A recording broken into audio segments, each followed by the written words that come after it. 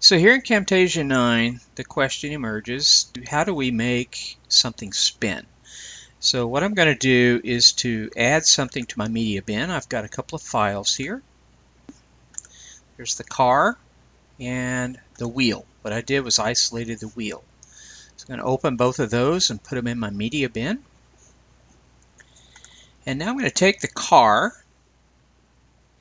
I'm going to put it in the center of my stage here. What I'm going to do ultimately is to animate this so the car will come out of nowhere, come across the screen, then disappear. But I want the car on the screen. And I'm going to take the wheel and plop it on here. What I did was cut the wheel part out of the car image and made it a separate image. Now to line this up, I'm going to zoom in a whole bunch. I'm going to go to 200%.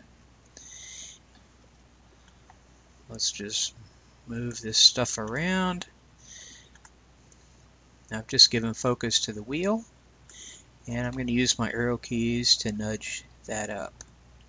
And oh, that looks pretty good. I'm going to zoom back out and go to perhaps 50%. So you can see my car and my wheel are all together. I'm going to press Control A so they're both selected. Now when I move them around together, the wheel stays put where it should. What I'm going to do to start with is to take my car and my wheel and drag them off the stage there. Down here on my timeline, I'm going to put the playhead right about here. And I want to go to my animations. And I want to go not to the zoom and pan, to the animations tab here. And I want to choose a custom animation. Now note that on my timeline, both tracks are selected, the wheel as well as the car. So I'm going to take my custom animation, drag it down here, and drop it right there. So what I want to do now, the beginning of the animation should have it locked in where the car's off to the left here. I'm going to click once here, hold shift and click there, so both the animations, that's what this is the animation arrow. They're both orange now, meaning it should be recording basically the new coordinates. When we look over here to the properties panel, you can see that there's a Z, an X, and a Y, and a position. I'm going to take this, I'm going to drag it straight across until the car disappears. So what should happen now is as I drag this left and right, you can see the car is going to animate from off the stage across. Now that's pretty fast. Now here's how we slow the animation down. I'm going to grab the start point for the wheel and bring it all the way across. I'm going to click on the car, drag it all the way across. To slow it down, I'm just simply going to stretch the animation out here.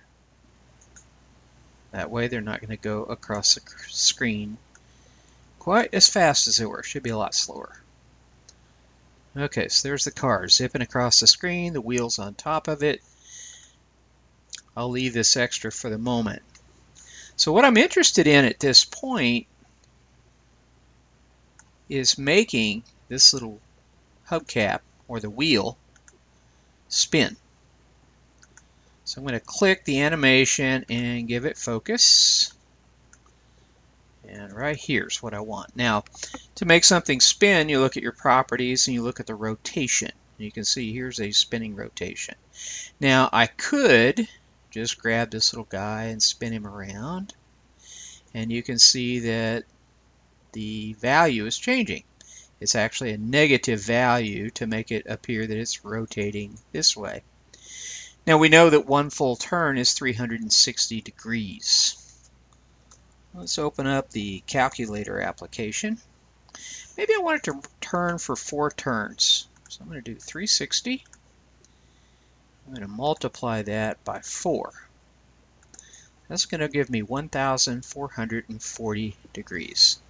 So I want to change this value from negative 254 to be 1,440 degrees. Now I want that to be a negative value, so I'm going to type a minus symbol in front of that. And that should set the rotation. So let's take a look now and see where we are. I'm going to animate, and sure enough, my little wheel is spinning. So if I click and drag and scrub this playhead,